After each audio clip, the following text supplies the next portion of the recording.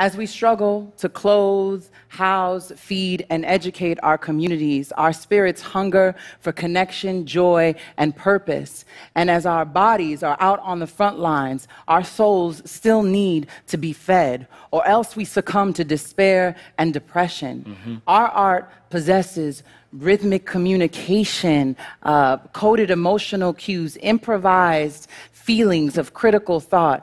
Our social movements should be like jazz, encouraging active participation, listening, spontaneity, and freedom. What people see as a party is actually a movement meeting.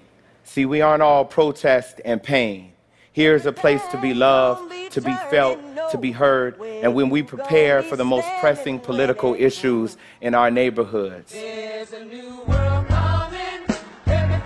Culture always changes laws.